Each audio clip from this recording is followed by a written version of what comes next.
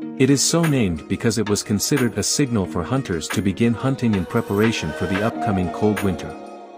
At this time, game animals were also fattening up to ready themselves for the winter season. Since fields had recently been cleared out under the harvest moon, hunters could easily spot deer and other animals that had come out to search for remaining scraps.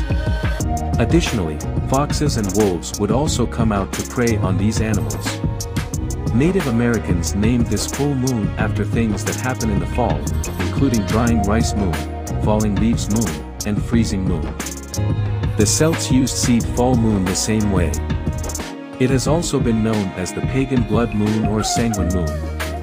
A full moon is defined as the moment and the sun and the moon are 180 degrees apart on opposite sides of Earth, and the visible side of the moon's disk is fully lit up.